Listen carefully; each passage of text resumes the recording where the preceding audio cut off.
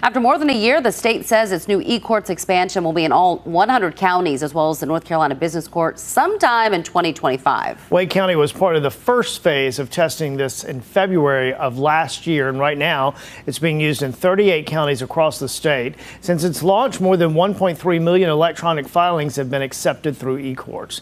But it hasn't been all that smooth, especially in the beginning. You can find all of our stories. We've got more than 24 of them for you at CBS17.com.